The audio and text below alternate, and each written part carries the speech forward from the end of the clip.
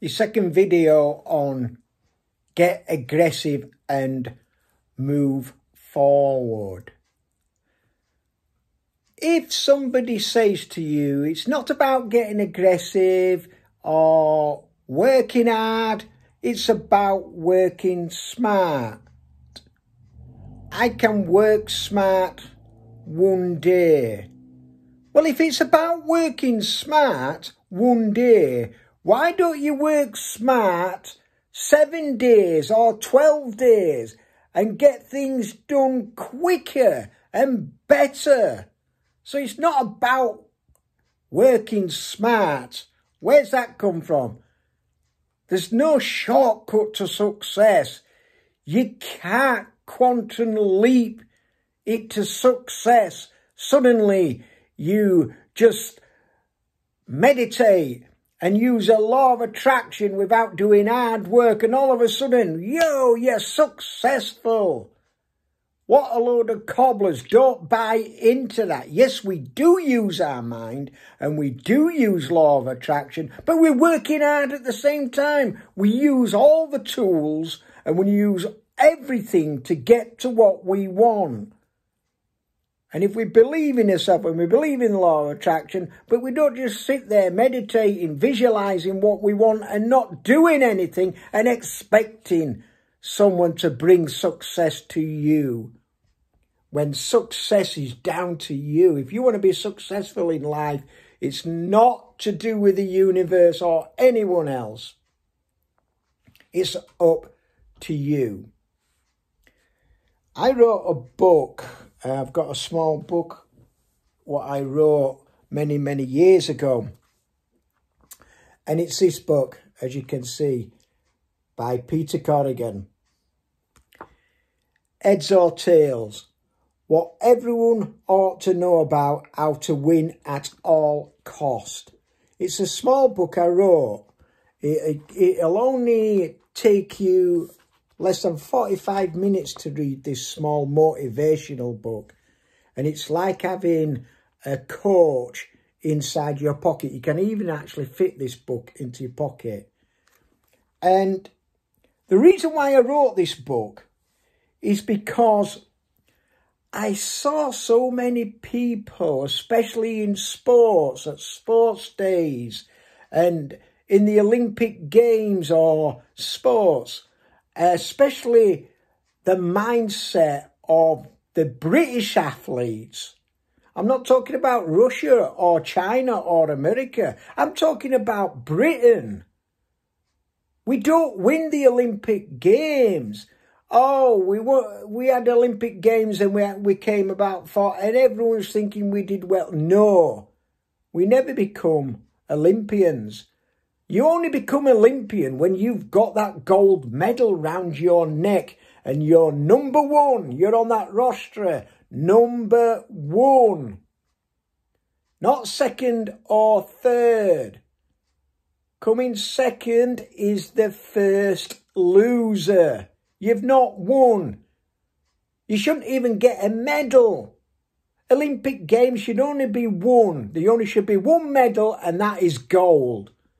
Not rewarding you for coming second and third, getting silver or bronze and calling yourself an Olympian, because you're not, you lost. It's about competition. Coming second and third, you've lost the game. You've lost the game. It's like chess. You've lost. If it's checkmate, you've lost. So don't buy into the mindset, oh, yeah, but it's all about taking part. It's not about being competitive. It's not about winning. Bullshit. In sport, it's about winning and only winning. Coming number one. No one remembers anyone who comes second. Nobody remembers anyone who comes second. They always remember the winner, the one what comes first. So use your aggression. Use that energy to move you forward. A lot of my best accomplishments in life, I find, is when I've lost, or when I get mad, or something happens, or a disappointment, or I fail at something. That's my best accomplishment, because when I lose and when I fail, I get mad and I get aggressive. And I use that channel and say to myself, I am not a loser, I'm not a quitter, and I'm going to do that again. And this time, I'm going to win, and I'm going to be successful, and I'm going to work hard, and really work and train and work hard to accomplish that result and get that result. It's about getting your results, what you want. And to get there, you've got to work hard. You've got to work harder than everyone. You really have. You've got to put the effort and the work into it. It's all about that. And you can use that getting mad and getting aggression in you to succeed. If you want to be happy all the time, then you're not going to use aggression. Sometimes it's about feeling the sadness and then getting mad about it. Don't feel that sadness all the time. Even if you're happy, jolly happy, you're not going to accomplish much being happy all the time. No. And remember, it's not about taking part in life. Oh, I'll just take part in life and I'll be mediocre. I'll be under the radar. I don't want to be noticed. I want to be invisible. Well, if that's the case, then good luck to you. You'll never do anything. Stay in your little hole, stay in your little comfort zone and not go anywhere. But if you really do want to be something and you set your mind to, you get out there, you get out that comfort zone and you show the world and make a mark on this world and be aggressive about it. You know, be really aggressive about it and be strong and be focused. When I say aggressive, I mean be aggressive in your mindset. Be mad about it. As I said in the story once in my videos, I found myself in a place where I had no money whatsoever. I had 3 children under 5-year-old and a wife, and I found that we had no money for our tea. I had to feed the kids and we had nothing in. We were literally had no food in the cupboard. And I looked and I counted my change. And I said to the wife, we'll go and get some bread and have some toast. I had a tub of butter, but I counted the change and I did not have enough money to even get a loaf of bread. So I got mad. And I said, this ain't going to happen to me ever again. I'm not going to be in this position. I looked at my life and I thought, how am I in this position? I'm working for a living.